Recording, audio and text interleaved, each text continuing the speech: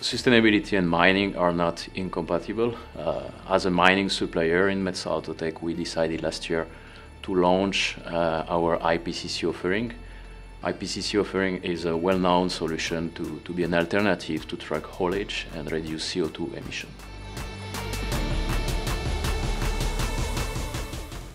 What differentiates ourselves on the IPCC side is definitively our knowledge and experience on crushing technology. We have the loco track-mounted crushers. These are fully electrics.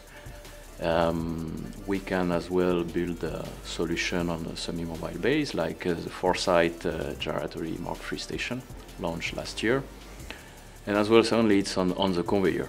If you think about it, on an IPCC project, the conveyor power installed can represent 10 to 20 megawatts. And with our energy-saving idlers, patented technology, we can reduce this consumption up to 30%. Another important area where we decided to invest is underground crushing and conveying. For that, we developed several crushing solutions.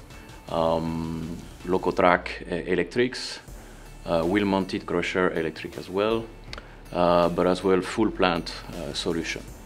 So, for example, we already deliver several large capacity plants in South America or even in Asia.